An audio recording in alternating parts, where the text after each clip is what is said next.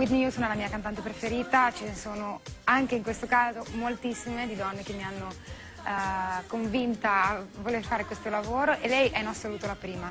Ma ti sei un po' ispirata anche lei al suo modo di cantare? Dici? Beh, è difficile perché lei ha un timbro che nessuno nel mondo ha.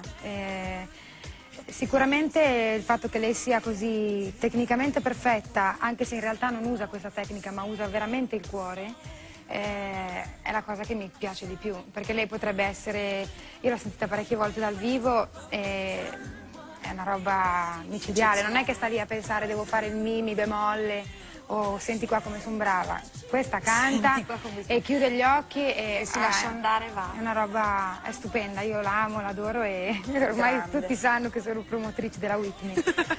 La promuovi dappertutto, ovunque vai. È la più brava di tutte, non ce n'è per nessuno. Ascoltiamola.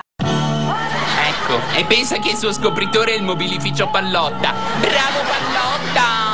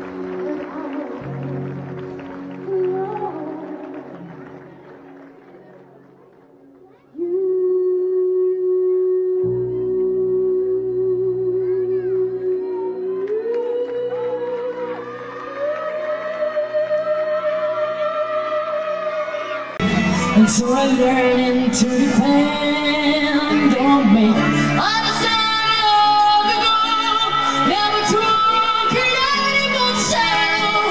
If I fail, if I succeed, at least I'll leave as I believe. No matter what they take from me, they can't leave away my dignity.